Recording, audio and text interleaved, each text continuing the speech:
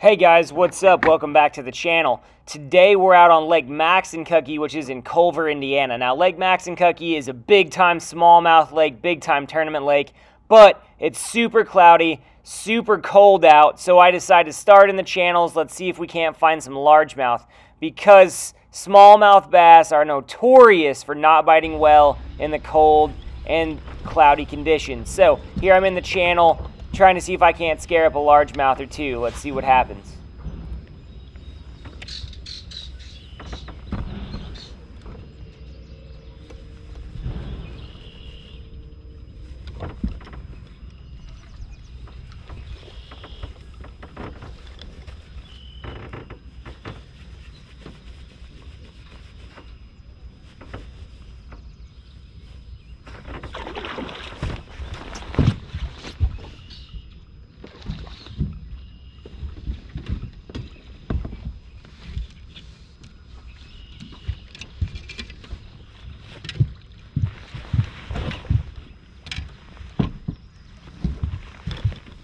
Boom!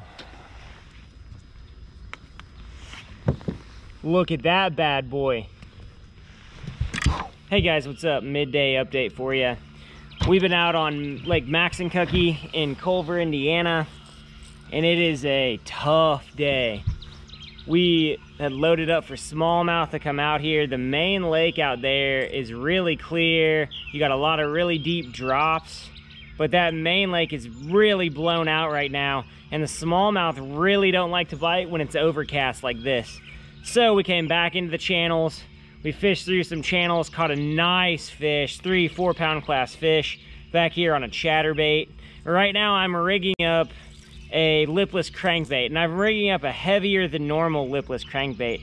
And I call it the California trick. A lot of guys out west have figured out that you can fish a heavy rattle trap and yo-yo it off the bottom on those breaks, and it will make lethargic fish react. So what I'm gonna try to do with this bait, I'm gonna go out and make long casts on the break, and I'm gonna hop this bait along, almost like a blade bait. But what it's gonna do, if I can run into some smallmouth out there, one, it's gonna make them react.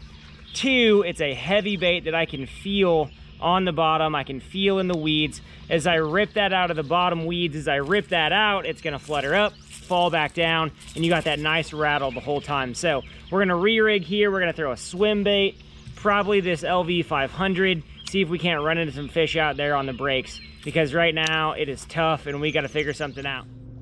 So now we've moved out to the deep flats, and what we're looking for here, and what I'm doing is I'm scanning around with my side sand sonar. I'm looking for patches of isolated grass. And every time I find a patch of isolated grass, you're gonna see here, I'm gonna catch a fish, because what I'm doing is I'm dropping this drop shot right into that grass patch. I'm shaking that and hopping it out, and the smallmouth are sitting with their bellies in those weeds, coming up and ambushing anything that is above their head in that grass patch.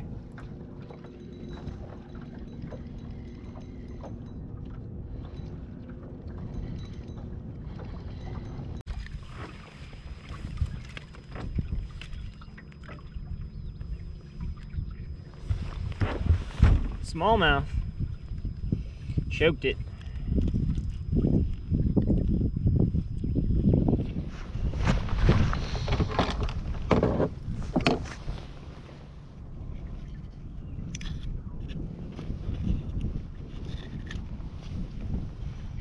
See if we can't get a bigger one. So as I'm fishing around these areas, I start to lock in on grass patches that are not huge, big runs of grass, but tiny little pockets. They're almost serving like secondary points. And every one of these I come to on the graph, I'm catching a fish. Starting to get dialed in on a pattern here.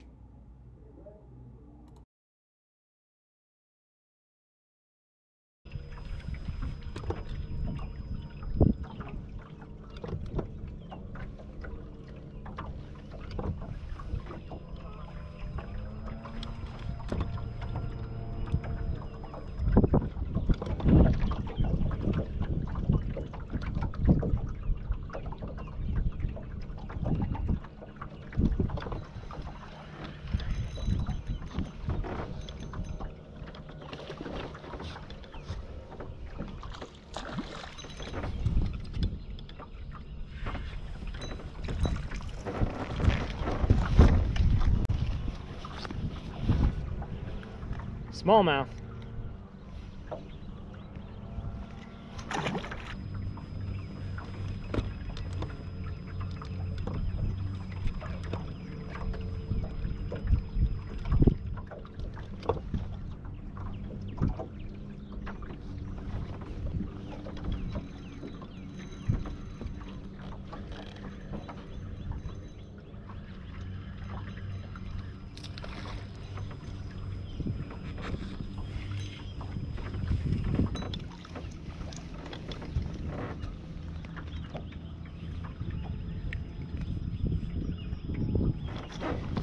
Smallmouth.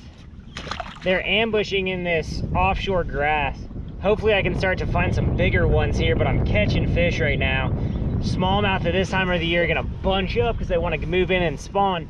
So we've got this big old grass flat right here in about 6-7 feet of water, and the sand is not where the fish are. The fish are on the clumps of grass around. So when I make a cast, I literally hit a clump of weeds and catch one.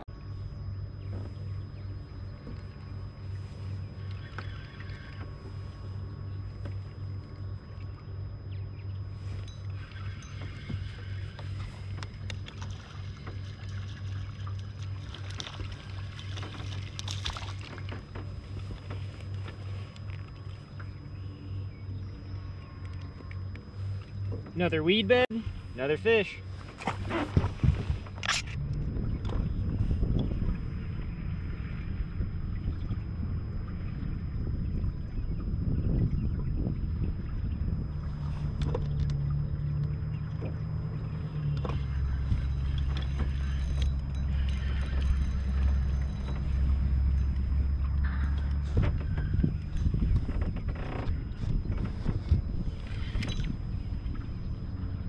Whoa, whoa, whoa. Keeper walleye.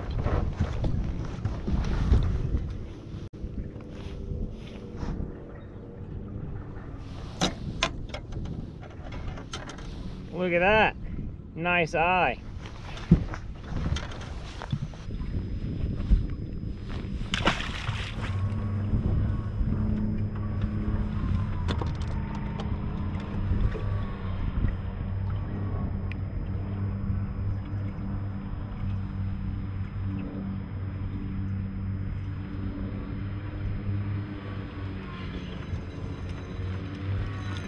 Nice fish.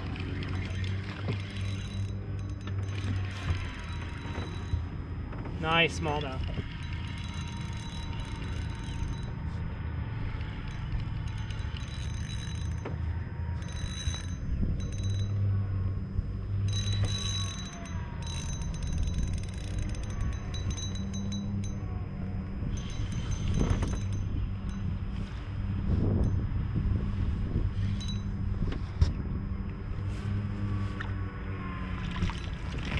Got a baby.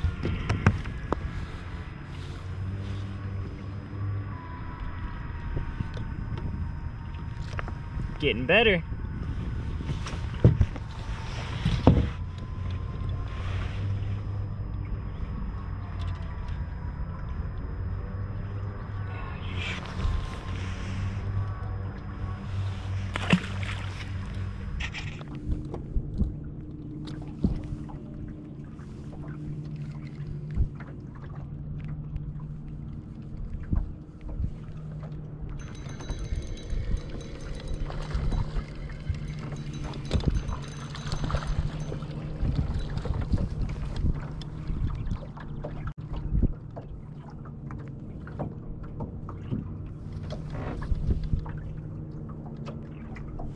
Caught myself and a fish.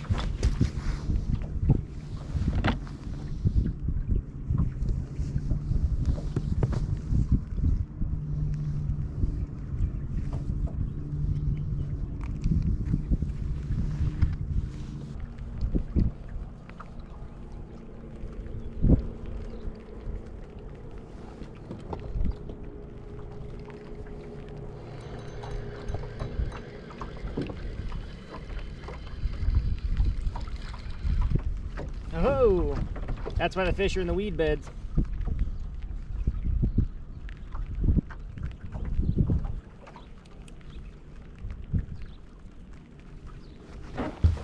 bait right there. That's why those fish are in those weed beds. They're eating perch. So after this, it just starts raining, and it's gonna be a set-in long rain. Even though I was catching fish, I wasn't about to stand there in 30-degree temps and have it just pour on me the rest of the day. So what do we learn? One, always, always, always be watching and paying attention to little fine details. Two, you can always have a plan, but don't be afraid to adjust on the fly. Three, catching fish is fun. Even though they were small fish, I had a blast. Got a lot of stuff that I learned. So if you liked the video, please like and subscribe. We'll catch you guys next time. See you later.